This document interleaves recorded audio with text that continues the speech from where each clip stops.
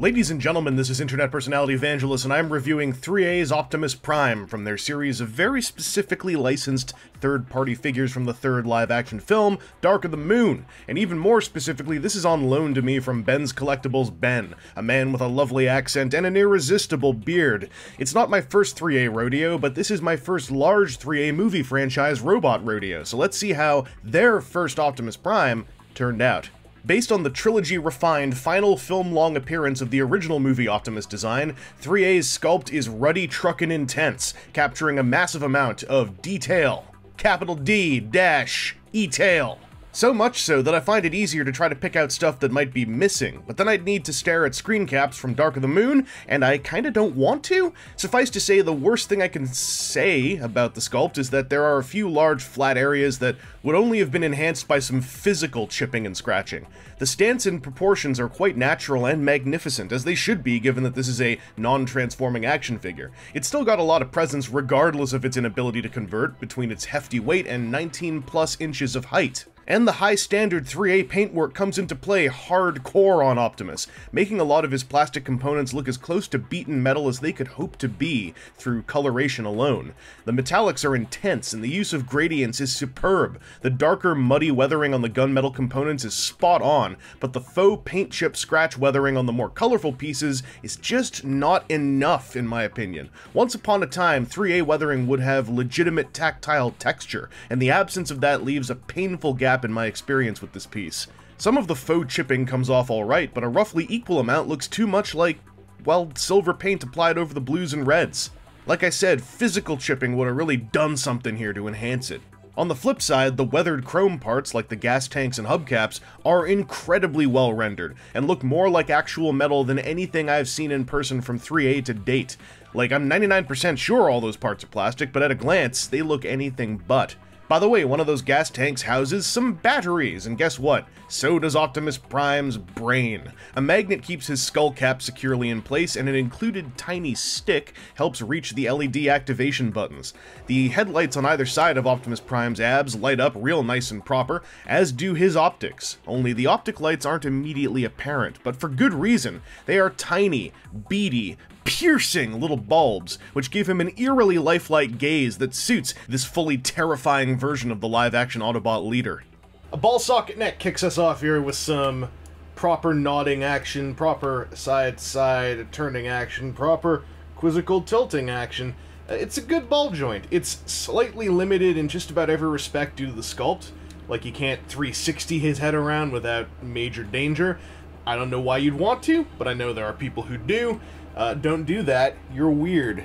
Down here in the torso, things are also a little weird. Things are not quite the way you'd be used to stuff on a Transformers story. This guy, everything moves, okay? So like these doors, they're on ball socket joints. These flaps are on ball socket joints. Okay, this thing down here on his abs is on a ball socket joint with a hinge. So it not only can like move and twist around down here, but you can also fold it up. Like this, because there's waist joint is basically one big ball socket in here, so that's how he twists at the waist, and that's also how he gets an ab crunch. And of course, to crunch his ab, you need to fold this up out of the way so it can come down over all the waist stuff. It can also tilt back a whole lot, and you put this back down there to cover the gap.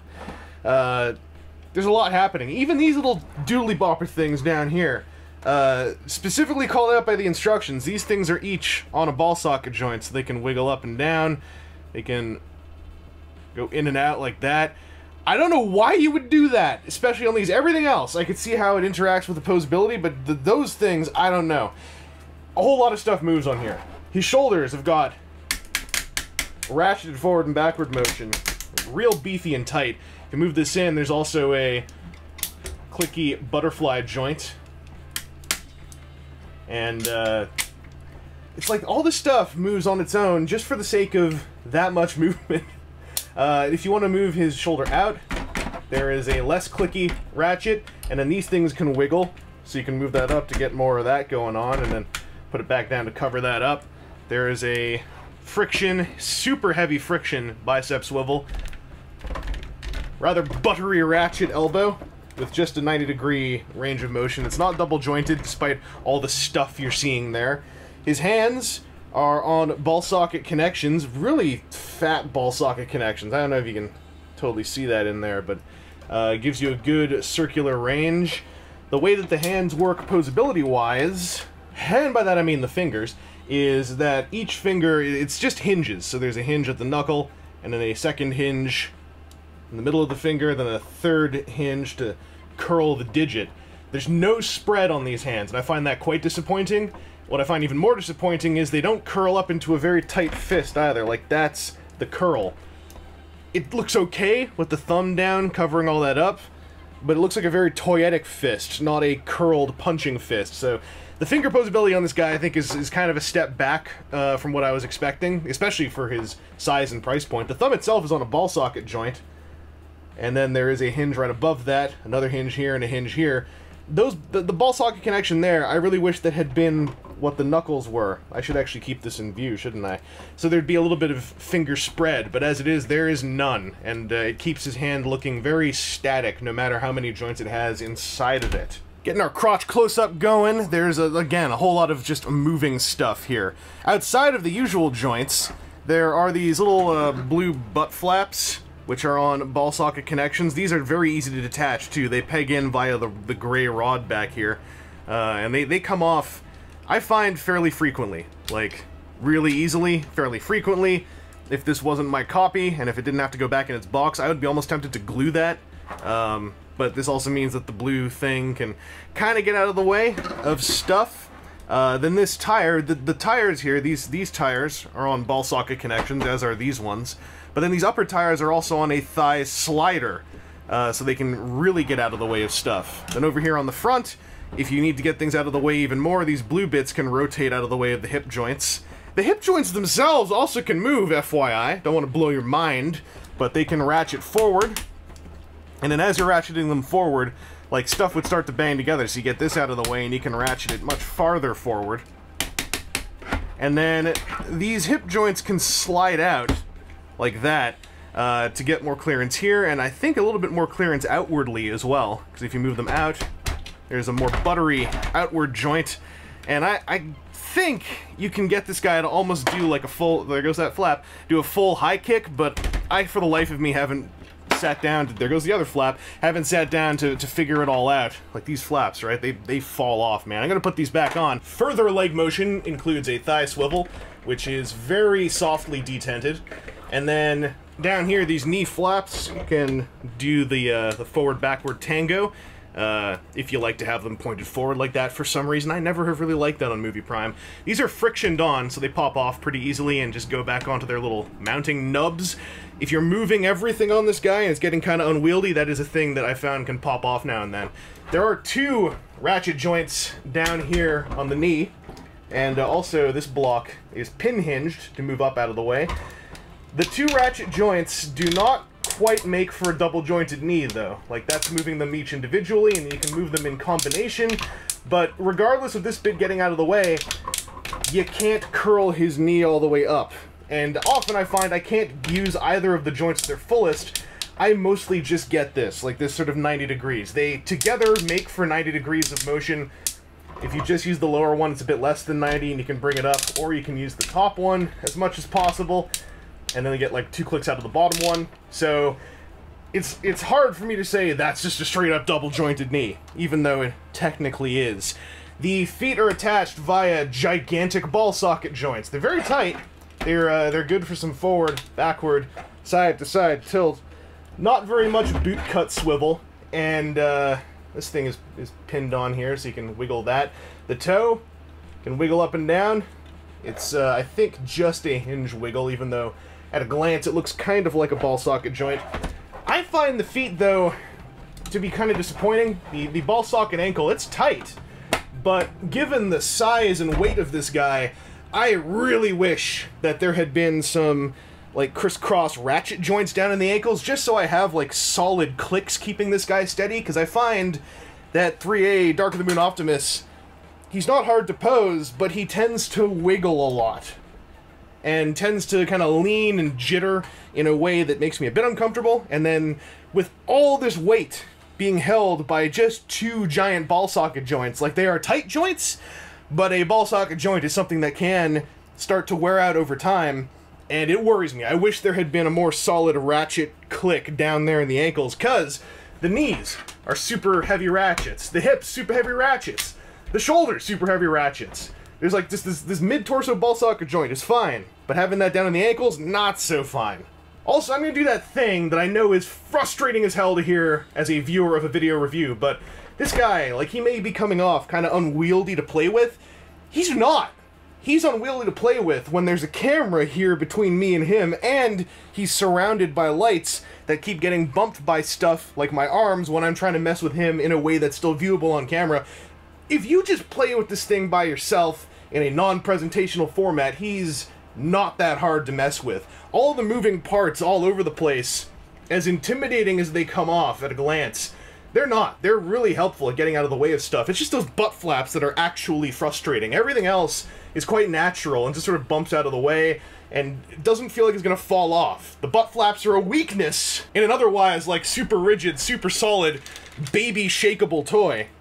And this isn't even my copy, so this is, apologies, Ben. I'm not gonna throw him at the backdrop. I'm just showing that he can take a few wiggles, put him down.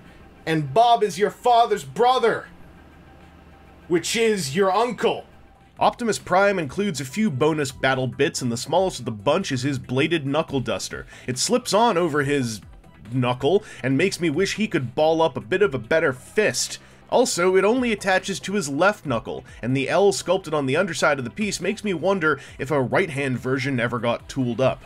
The main weapon event are these twin forearm swords, which feature connector cover slips that are fully sculpted and fully painted, for no discernible reason. I guess you could use them as handles if you want him to hold the swords in his hands, but why would you? The swords jam straight into the slots inside of Prime's sleeves and hold in there hardcore solidly. The energy blades use some frosted paint over translucent plastic to try to give off a glowy effect, and I don't know if the extra paint is helpful or a hindrance. Like, at least the orange part isn't weathered as well, but I feel like a lack of paint would have only made it seem more laser-like. Finally, exclusive to Optimus Primes that were ordered off of ThreeA's Bambaland vendor site, comes this big stonkin' blaster. It is heavily detailed and delightfully painted. It's also fat enough to look like an actual small 1:1 scale pistol in my fleshy hands. In Prime's hands, it totally looks the part, and thank goodness there's a peg on either side of the handle to fasten directly into the holes on Optimus Prime's palms. See, for years my biggest 3A engineering gripe has been the number of toys that try to use the strength of their finger joints alone to hold onto their weapons. Often that strength ain't really enough. So damn if a handle connection on a 3A toy isn't an effing sight for effing sore effing eyes. I hope this isn't the last time I see one of these on this company's wares. As for Optimus Prime, he's the second to last figure in 3A's Dark of the Moon lineup, with Starscream finishing the series right after him. And man, he is a solid piece of titanic, high-end Cybertronian action figure! This guy was delayed for mass articulation enhancement retooling and is by far one of the most hefty and playable large-scale 3A pieces I've messed with in years. The ratchets are strong and plentiful, and the figure evokes a confident and durable hand-feel sensation whenever I mess around with him. I'm glad to say that I've had to cut deep to find most of my gripes between the disappointing lack of ratchets in the ankles and the wholly unspreadable, unfistable fingers. And for all the hardcore visual quality, I often find myself wondering what a 2010-era 3A paint job would have looked like, and more importantly, what it would have felt like. Also, with this guy hitting brutal high-end price points that often clear the $400 US mark, I wish there were a few more accessories, especially since the gun isn't included if you miss the Bambaland pre-order window. This is a very niche collectible for the heavy of wallet, but 3A's Movie Optimus swings a hard ball game by bringing an imposing and playable experience on the back of his impressive visual presentation. Most of you will probably not even consider picking one up, but if you're in the specific demographic of people who are ready to knuckle down into this particular deep end, rest assured that as a toy, this piece is legit. It will survive some goddamn playtime. Anyway, this has been Internet Personality Vangelus, and I want to give shouts out to 3A and Benscollectables for all the arrangements that allowed me to handle and review this piece. Also, shouts out to myself, because this was a frigging hard thing to get back to my apartment after TFCon.